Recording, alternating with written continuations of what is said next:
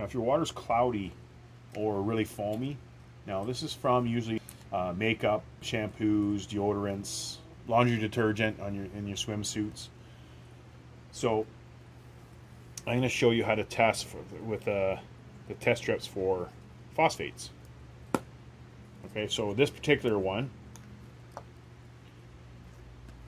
we're going to fill up the vial that comes with it, and I'll link down below some of the test kits you can get, the good ones. Now, this one's a cheaper one, but pretty good. So you just fit down to where they're asking you. Okay.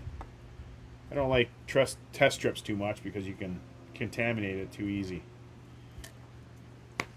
Okay, and then all the instructions are right on it. You want to fold it in half a little bit. Just put it in there just so you can take it out after. Just like that, cap it off. And you just go back and forth. Now on here I'll show the colors, what it should be, and you just line it up. So it says you go 5 times. I just do a little bit more. Okay. So it's pretty clear. So we got 0. So you just mark it. So you can go right against it.